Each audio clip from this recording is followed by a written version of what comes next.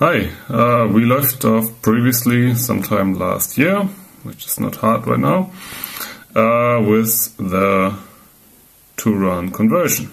And today I'm going to fill you in with a few details about the battery pack. Let's go. So what we see here is two Nissan Leaf packs. Some more right here, and then most of it right here. And along with it I got one set of connectors, but I will not be able to reuse them as is, because I will always be paralleling two cells. So the actual connecting parts will be like this, spanning 4 poles, and each cell is like two cells in series, so we have to connect the center tab as well to keep them balanced.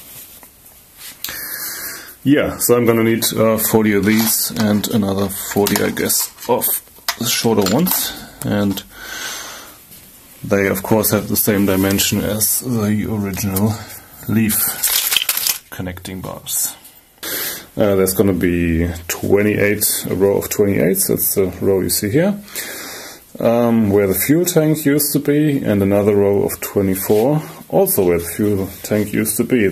Yeah, that's more than one Leaf pack that replaces the fuel tank, and then there's going to be stacks of 4 below the spare wheel well. 4 stacks of 4, so another 16 cells there. And then 8 cells in the exhaust tunnel. That's, I think, what I can comfortably fit in there.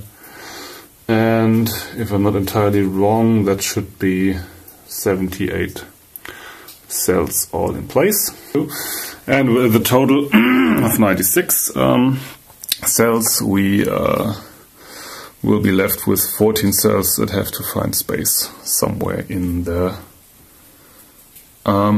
engine compartment. We should have plenty of space there. We get this service interrupter right here that I tend to use as well, and the switches. Okay, one more detail we can see here is that a number of cells has these rods sticking out, and the cells with rods also look a bit different on the back. So you can put an M6 screw in this hole. Well, sorry about it not focusing. And that will enable us to screw some angles in the back and screw the batteries tightly in place. And apart from that, there's 4 M8 rods interconnecting all cells mechanically. So that should be pretty rugged. Okay, and then the final topic is BMS. So the Leaf's original BMS has got tons of inputs. And you can see that each of the pole connector assemblies has a wire harness with all these spaghetti wires being routed through here.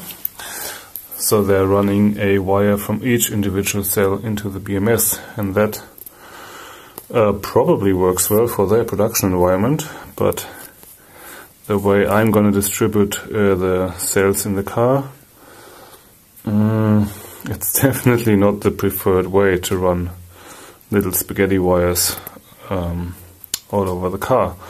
So I do consider just dumping this one and using the BMS, or an updated version of the BMS I'm currently using in the Polo, because that works rather well. Okay, now an update from 6 feet under. So this is that exhaust tunnel.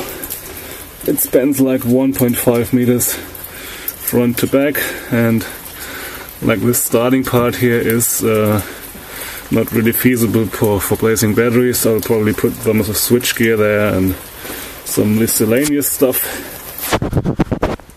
And here, this is where the fuel tank used to be. You can see the connector for the fuel pump and the fuel gauge. It's actually quite small on camera, but it's pretty large. And then here is the area below the spare wheel well. It's raining and I'm getting wet. Okay, so this has got to give you an idea because I want to go back inside. Big update from the front. So this is set exhaust tunnels where some cells will be living. And yeah, I put the original gearbox back in place, which I'm going to have to connect to the Leaf motor, and I'm having a piece made for that. Original drive shafts back in place. Anything else? No, now let's go inside. Okay, so I hope this little driveway and basement update was interesting for you. If it is, please like, share and subscribe, and consider supporting my activities on Patreon. Thanks very much for watching. Bye bye.